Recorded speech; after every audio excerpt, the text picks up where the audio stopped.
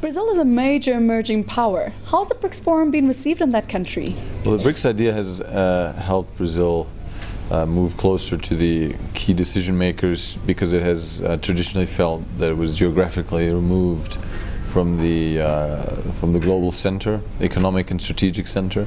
So the BRIC concept, the BRICS, have helped Brazil engage on these important issues. So there was a very positive reception. Some parts in the opposition have seen it as an anti-American forum, but that has largely faded in the last years. The BRICS Forum is challenging a number of issues, but perhaps most importantly, they're challenging the current global economic governance system. Now, from a Brazilian perspective, why is this such a contentious issue?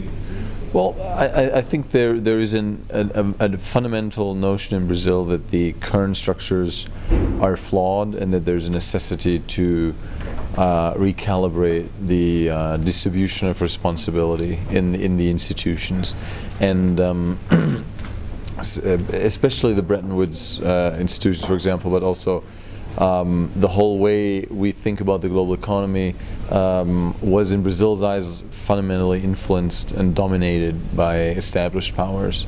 So the idea to obtain more power within the existing institutions has been very strong, but at the same time there's growing support for separate institutions such as the BRICS Development Bank.